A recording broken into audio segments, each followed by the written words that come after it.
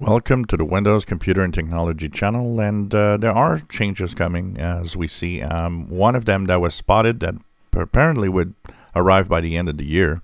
So of course we know that in Windows there's a lot of troubleshooters that can help you in finding problems. One of them is the troubleshooter for the Windows updates. If your Windows updates have problems, then you can use a troubleshooter, see if it can help you out in making updates back and working again. So a user that likes to tweak things and found that on one of the latest builds of Windows. So this is the old troubleshooter. This is what it looks like right now.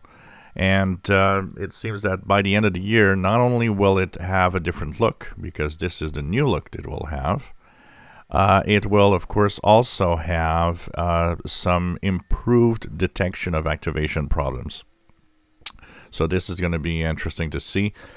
There's not a lot of people that do have, but there's still some people out there that have activation issues, especially since now things have changed to being an online digital license activation. Some might have issues, and you might have issues due to the hardware, that maybe some hardware you changed and suddenly Windows doesn't recognize the PC you're in.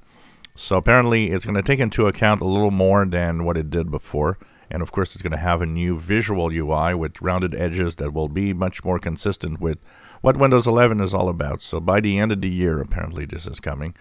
And it's actually there if you have the dev channel builds. He's using the Vive tool /enable with the numbers here. So if you have that and you want to play around.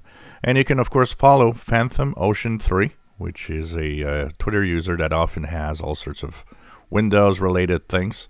So why not check it out and check and follow this guy on Twitter for more about Windows. If you, and I'm going to follow him actually, and here we go. And if you enjoy my videos, please subscribe, give us thumbs up. Thank you for watching.